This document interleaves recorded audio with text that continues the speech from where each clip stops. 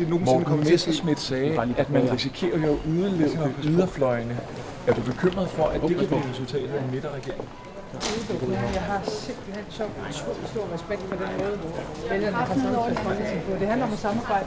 The call for general election was actually made by another party, which is kind of a rare thing in Denmark. They said they don't have the necessary trust in the current government.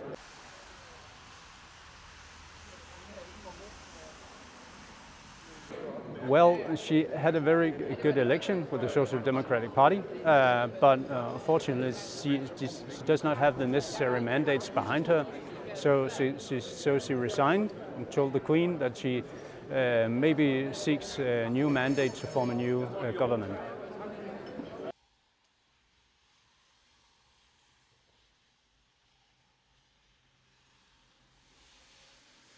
Usually it takes about 14 days or something to form a new government. So, and the situation is a bit more awkward this time. So maybe, 3-4 weeks.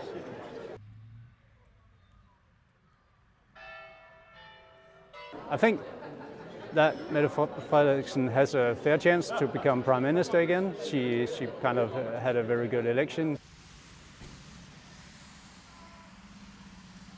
If foreigners look at us, they will think we're insane. But 12 parties that have to form some kind of majority, and I think the way that the election went, and there is this center-left majority, I think Mette Frederiksen will probably make a new government again. But you know, it's Danish politics. It's 12 parties. Still, a lot of things can happen.